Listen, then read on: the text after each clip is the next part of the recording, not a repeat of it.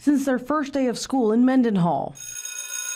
Bayleigh and Peyton Eubanks say their competition for the highest academic achievements began. Growing up, we've always been so competitive with grades. We've always took tests and been like, oh, what'd you make on this? What'd you make on that? Bayleigh is captain of the high school cheer team, student council vice president, president of the Beta Club, and was recently named class valedictorian, while her brother Peyton is on the baseball team, president of the school's Math Honor Society, a member of the Beta Club, and salutatorian. And if you haven't noticed yet, they're also twins. Peyton's always been my best friend, honestly, in everything, in school, anything we had to do. That competition comes naturally anyway, especially being brother and sister. Yeah, we look out for each other. For 4 years, the two siblings say they've been within a few GPA points of one another, pushing each other to do their best. The past few months, we've been we don't know who's going to get it. Yeah. Sometimes it would get a little heated at our household. I'm not going to lie. Sometimes we'd be arguing.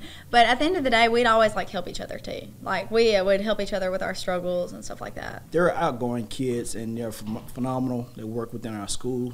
And if Peyton's in the mix, Bayleigh's somewhere in the mix as well. So we see them all the time. Since day one, they've been phenomenal students. So does graduation mark the end of their competition? They say it's not. We're both going to Mississippi State in the fall, and I'm going to major in business administration. Yeah, and I'm doing business administration at Mississippi State too.